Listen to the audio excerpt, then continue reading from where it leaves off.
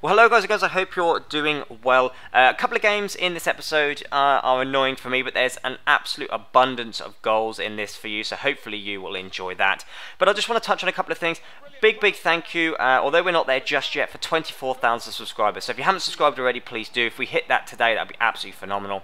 and the other thing that I wasn't even going to mention, I wasn't going to mention the likes from the previous episode, but I've just had a look. And we're over 570 on the last video, guys, which is absolutely phenomenal. Thank you so much for those of you that took the time out to rate the video. You know, it really means a lot to see that you guys are doing that, and that I'm not, you know, pushing it on you anymore. That was a lot of the problem people had, that I was almost forcing likes. So hopefully, you know, you're enjoying that I don't do that so much. But I just wanted to say a quick thank you for that. But this game, it was one of those frustrating ones. In the last episode, this game and the next game were the ones that I was telling you about that were just frustrating me, you know. You get those games. So the other two games in this episode after this one and the next one were actually recorded the day after. Now, eagle-eyed of you will say you lost while you're not upgrading Johan Kabay. Now, I've changed it slightly to make it a bit easier for myself. An inform has to be with the squad for 2 games before they can be upgraded or downgraded. That just means I'm not then spending 30, 40, 50, 60,000 coins on a player who may only play 1 game for me, and then I have to sell him straight on and possibly lose money. So that's just a little bit easier for me, just a little bit, you know, so I'm not upgrading constantly these informs. But yeah, this guy was just better than me on every level. Someone in the previous episode said that I complain more about the players than I do, you know, my bad defending, which is completely and utterly true. You know, I am not the best defender in the world. I'm not the best player in the world either. I just kind of deal with the cards that I'm dealt, to be honest. But this guy was good. He had a very good team, Cameron Jerome and all that jazz. But this goal here, he misses the free kick, but the volley is phenomenal. Now, I don't know how much he knew about that or whether he just hit shoot, but Garner there with a fantastic. But as I said, my goal and my aim is to at least score 1 goal a game. And I scored 2, yes, I lost 5, but David James there gets a 9.1 rating, and he conceded 5 goals. So it shows how many saves he did make. But we have to do Johan Kabay, obviously. We lost the 2nd game in a row.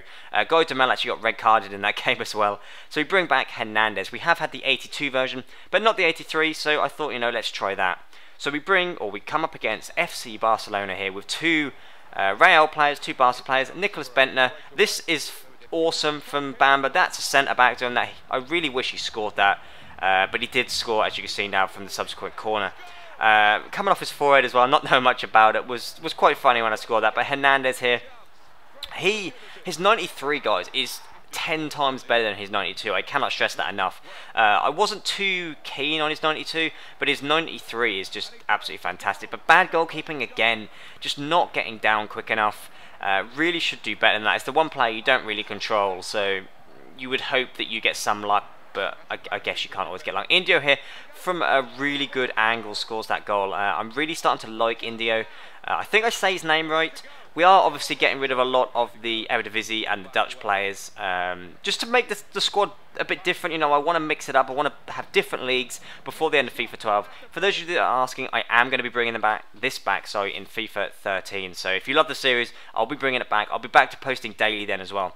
The left back, Sol Bamba, and David James gets upgraded as well. Now we have some fantastic signings for you. I'm hoping that you guys like the signings.